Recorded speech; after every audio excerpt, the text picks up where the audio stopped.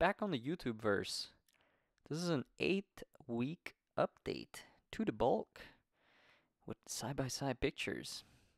Why am I doing this? Well, because I want to observe my own progress, but also I just feel like documenting it for other people who are interested in making progress and who maybe don't really document theirs in video form, or maybe I don't know, need a bit of a kick or a push or motivation or even just companionship and friendship from somebody else doing it.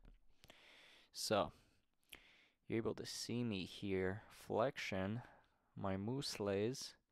Um, and yeah, I think I mainly made a lot of progress from the back here.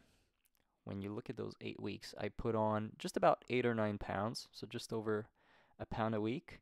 And look at this. It looks like the lats mainly took on some of that size. But overall, I mean, you know, I'm happy with the progress. The lats are bigger.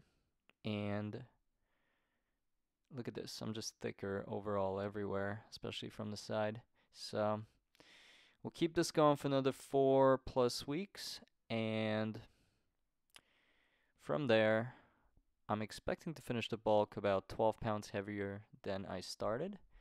And hopefully once I cut, be able to retain an extra 4.5, 4 to 5 pounds of extra lean mass that I had than what I had um, prior to starting this bulk.